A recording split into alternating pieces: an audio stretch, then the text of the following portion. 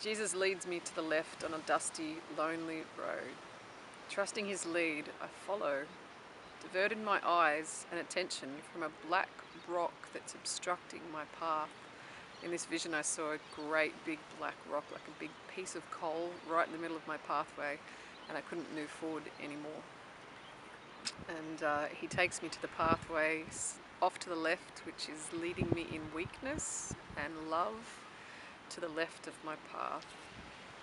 And we walk below through emerald green grass and sit together face to face on a hillside, clothed in golden flowers, radiant warm sunshine, reflecting his glory and the brevity of human life.